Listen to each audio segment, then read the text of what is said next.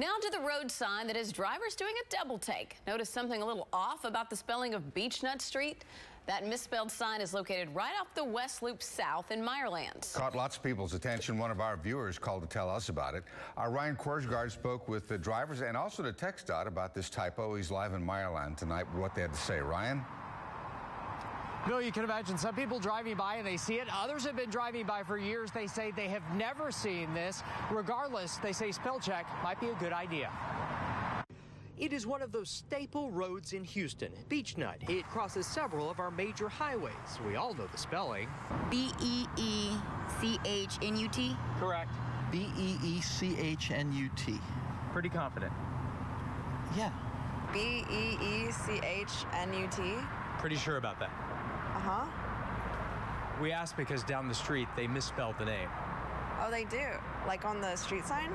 Yep, right up there on the permanent green street sign. On this sign on the West Loop South approaching Beechnut, it is spelled B-E-E-C-H-U-N-U-T. Beechnut. No, that's wrong. Think we can do better? I think we can. Perhaps we learned everything that applies here from another famous street, Sesame Street. One of these things is not like the others. No, it is not. Court McMurray has lived in the area for 33 years. Ever seen it spelled like that? Never.